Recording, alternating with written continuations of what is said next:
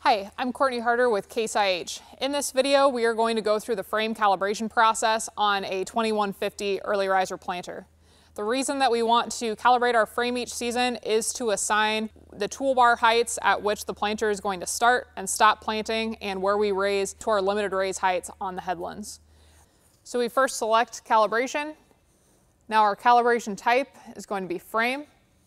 Now from here we start our frame calibration. So our calibration full frame process numbers exactly what we need to do, exactly the process of this calibration for you. And the frame position legend here is going to explain to you with the black bar, it's going to explain to you where the toolbar currently is, and then each little colored bar on this graph here is going to explain where our stop plant heights are, as well as our unfold and our limited raise height. So you can compare your current toolbar position to where each of your set calibrations are. So to go through the calibration process, we first click Next. Now we are going to calibrate the stop plant height. So we can see that our frame height is currently raised all the way up to our unfold height. So we're going to lower that toolbar to the point that we want our row units to stop planting. Typically we want to set this, we want to go all the way down with the toolbar and then feather that toolbar up to the point that it's not making full ground contact, but it still is making a little bit of ground contact. So it's not fully engaged in the ground.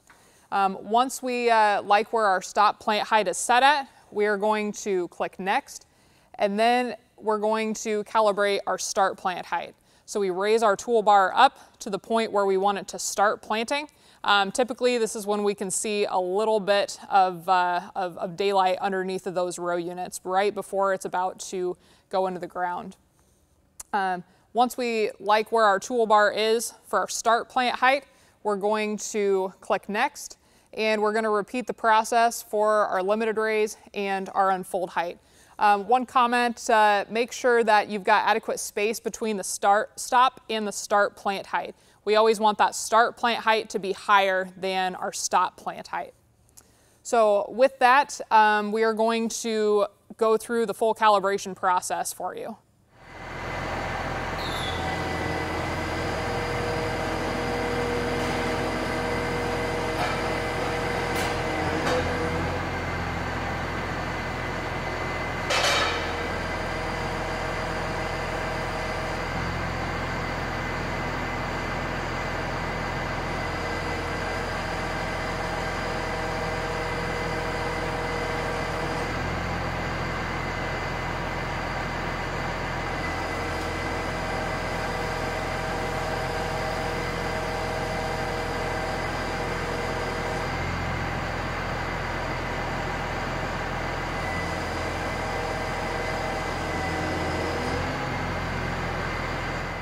Once you've completed the calibration, you will get a screen that says calibration successful, and it will also tell you when the last saved calibration was, just for confirmation.